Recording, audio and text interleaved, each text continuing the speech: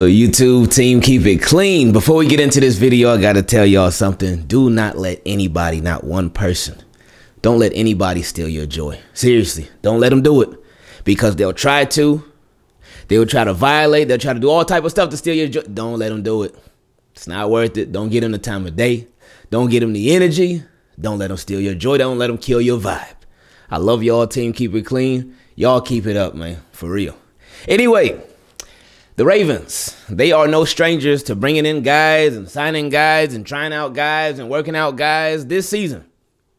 And it continued yesterday. It's funny because the other day I saw the Seahawks when they cut Cedric Ogbuehi.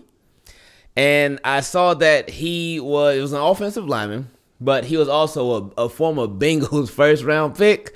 I was like, man, I know these Ravens going to look at him. I just know it, man, because it reminded me of Andre Smith. And I'm like, they love former first-round pick offensive linemen. James Carpenter, I think he was a former first-round pick too. I was like, oh, Ravens going to be all over that. So what happened? Like the next day or a couple days after, the Ravens brought in former Seattle Seahawks offensive tackle Cedric Ogbuehi for a workout. And I mean, it's no surprise. We got with Patrick McCarry with his injury, which is very unfortunate.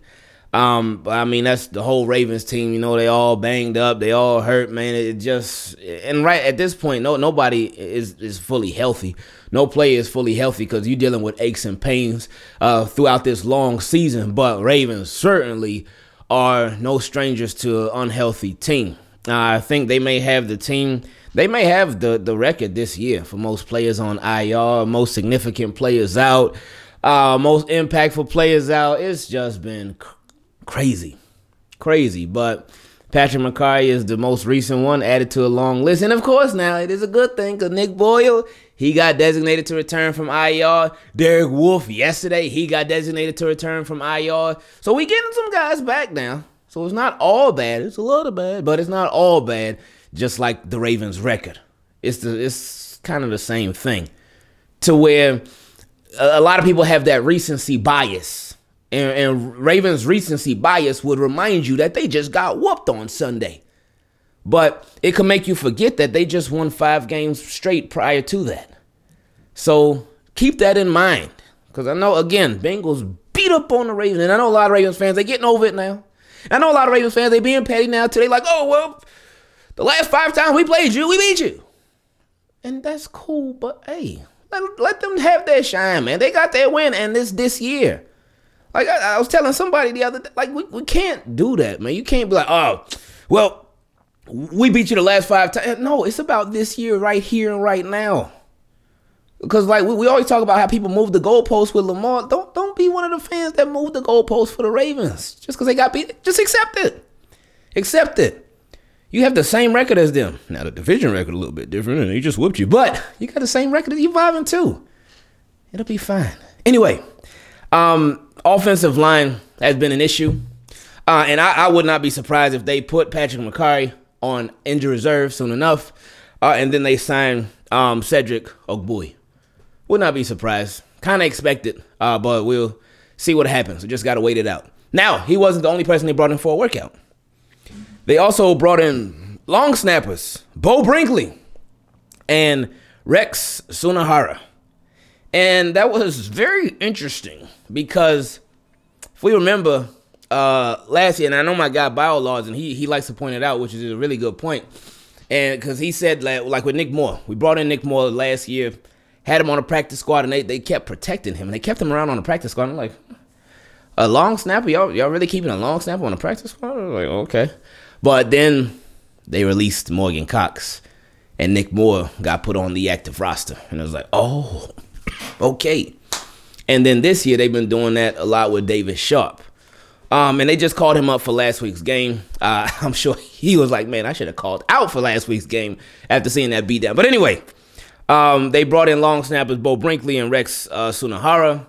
So I don't know what the status of that is. I ain't heard about no Nick Moore injuries, anything like that. So, again, something that Eric DeCosta did say that they do. He said they bring people in to put people on. So sometimes they bring guys in to just help get their name out there a little bit. So people can be like, oh, okay, oh, he's still playing. All right, well, oh, you know what? The Ravens gave him a shot. You know what? Let's give him a shot too. Never know.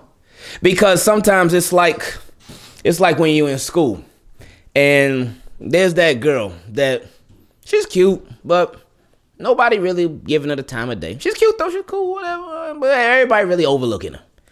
And it's like, okay, some of the guys might see and be like, oh, she's cute or whatever, but okay, it is what it is. But then one guy gives her a shot. One guy gives her a shot, gives her an opportunity, and she obviously gives him an opportunity as well. And then all these other guys are like, oh, where'd she come from? I ain't never seen her before. We're like, whoa. You know what? I want to talk to her too. And she's like, nope. So it's the same way with some of these free agents. When the Ravens bring them in for a workout or these other teams bring them in for a workout, it's almost like not necessarily even supply and demand. It's just about generating buzz, generating interest. That's all it is, man.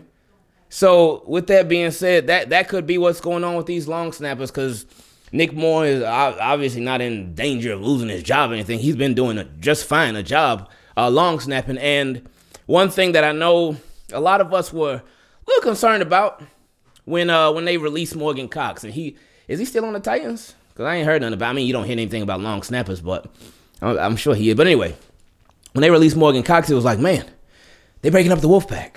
They breaking up Justin Tucker, Sam Cook, and Morgan Cox. These boys were the Wolfpack.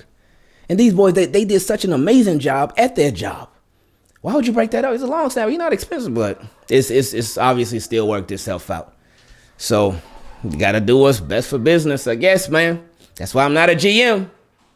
Anyway, because, yeah, if I was a GM, I would be like, I'd be getting too attached to the players and stuff. I'd be like, man, I love you, man. Let me give you a contract. Y'all already know with me. If I was a GM, I say, Lamar, look, man. Look, my boy, I mean, this is what we gonna do. Let's do this contract publicly, but I got you. I'm give me your Venmo or give me a Cash App. I got you, man. Or maybe I give you some Bitcoin or something like Tom Brady did for that fan with the ball. Boy, $600,000 versus $64,000 in Bitcoin and $1,000 gift card to the Tampa Bay Bucks shop, and what else they gave him? A signed helmet. Man, you can keep all that stuff, but give me the ball, man. Man, I fell for that guy. I mean, it was nice that they compensated him, but to go from $600,000 to that stuff, it's all good though, man. But anyway, they also brought in punters, Dom Maggio and Brandon Wright. Now, when I saw that name, Brandon Wright, I was like, hold up, that name looks so familiar. Isn't he a Raven already? But I was thinking Brandon Knight. And y'all know the whole Brandon Knight story. Hey, what's up? I know some people were like, oh man, this guy giving me Paul Warlow vibes. Because if y'all remember, a couple years ago, y'all remember when the Ravens signed the linebacker Paul Warlow? Y'all remember? My boy showed up. He signed that deal. All right, let's go. And then either a day later or 2 days later at max, he retired. He said, nah, I'm straight. Nope, I'm not with it. Nope. And we were just like, what? Okay. All right. I guess that's that. So shout out to Paul Warlow, man. Now it's just being a football fan is a lot of fun, man. It's a lot of fun because it is so much fun learning about just the business side of football and just seeing and appreciating the stuff outside of football, because it's not just the 60-minute games. It's not just that. It's so much that goes into that. It's so much that goes with constructing a team and the makeups of a team. It's a lot, but it's a very fun process. It's a fun journey, because again, when you think about it, we talk about the front office stuff a lot more than we even talk about the games, because the front office stuff goes on Monday through Saturday. And the games, they only happen on Sundays. And, of course, Mondays and Thursdays. Y'all get what I mean, though. But the games happen once a week. That's it. But for those other 6 days, front office, they wheeling and dealing, they maneuvering, they signing, they trading, they cutting, they waving. They doing all that stuff. So it's fun to just talk about the process, to think about the process. I know in Madden, it's fun to do the process. I love it, man. So it's a lot of fun. Now, with them bringing in punters, Dom Maggio and Brandon Wright, something to think about would be if they ended up signing a punt. Do they have a punter on the practice squad? No, because Townsend, I think he got signed off the practice squad. So I don't think they have a punter on the practice squad, but I'm not 100% sure. But that would be something to keep in mind if they sign a punter to the practice squad and they keep him around. Because Sam Cook could be any year now. Now, you know, he ain't got wear and tear like that. Because punters, they ain't out there making hits. They ain't out there getting tackled. They ain't out there getting popped. So they ain't got the win. That's why punters and kickers, that's why they be playing forever. Forever. They can play as long as they want to. And they come out clean. They come out like, hey. So some of y'all, hey, if you got your kids in football or whatever, don't be afraid to make them a kicker or a punter. Because the team needs that. That's essential. And if they get clutch at it too, they could still make some money. And they can have a long career in the NFL. And you ain't got to worry about, is my baby out there getting hit? Is my baby out there getting popped? You ain't got to worry about that. Because there'll be a kicker or a punter. So, hey, don't sleep on special teams now. Anyway, but it would be interesting to see if they keep somebody around. Because Sam Cook, you never know. You never know when it could be his time to call it a wrap, call it a career. So we'll see what happens with that. And they also brought in kicker Matthew McCrane. So I don't know why. Maybe again, maybe just to put his name out there. If he used to kick for Steven Stanford or Michigan, anywhere that Jim Harbaugh was at before, maybe that's good. You know them brothers, they be putting each other on, man. Because you know John Harbaugh, he gonna look out for little bro, man. He gonna look out for little bro for sure. So anyway, team, keep it clean. I love y'all. I appreciate y'all. But I do expect. I expect again personal expectations. None that I heard or saw anything like that. But I expect Ravens to put Patrick McCarry on IR and sign Cedric Ogbuehi. So that's what I think is gonna go down. So team, keep it clean. I'm gonna go finish waking up. I'm still like, I ain't half sleep, but I ain't all the way there yet. But I love y'all. I appreciate y'all. And again, like I said, don't let anybody, not one person, don't let nobody steal your joy. I appreciate all y'all that are listening at work, whether you're a driver, whether you're at a call center, whether you're a nurse, a doctor, you work in construction, you're a teacher, whatever you do. I appreciate you. Thank you for tuning in while you're at work. Thank you for tuning in while you're at school. Thank you for tuning in while you're at home. You may be having your coffee or something. You may be in your bed sleep right now. But I appreciate all y'all for tuning in so many different ways from so many different places too. Y'all have a good day. Stay up, be positive, and we out.